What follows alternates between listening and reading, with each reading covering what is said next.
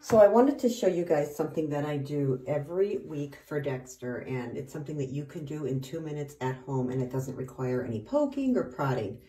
I collect a free catch of urine first thing in the morning because that's when a dog's urine is most concentrated. I use just I think this is just like a Rubbermaid bowl, and I buy them for him, and you don't wash them out. You just rinse them out because you don't want any soapy residue. And when the dog goes down to pee, or lifts his leg, or if you have a girl and she squats, or a boy like me and he squats, you just collect enough urine, and then you use a urinalysis test strip.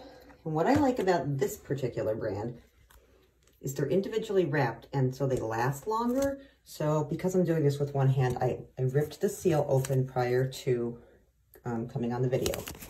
And you'll pull it out without touching what are called reagents. That are these little colors that are on the strip.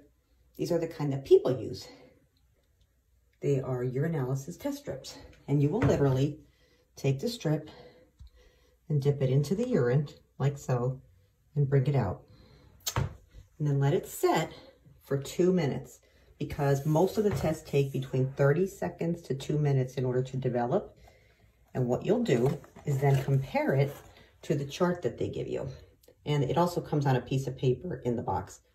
But you'll look at these colors and it'll tell you everything from if there's droplets of blood in the dog's urine to what their glucose is like in case you're monitoring for diabetes, what their specific gravity is, their pH, and it's really a good tool to use in conjunction with your vet, so that if you see something unusual on here, or maybe blood shows up in the urine, or this doesn't stay anything but blue for glucose, you'll want to contact your vet so they can do a more in-depth analysis. So I recommend that you do this at least once a week or twice a month. You simply test your dog's urine. It's a tool you could do at home. I bought these on Amazon. I like the individual ones, and it's really a good way to stay on top of catching any diseases or weird processes that might be happening in your dog. Hope this helps.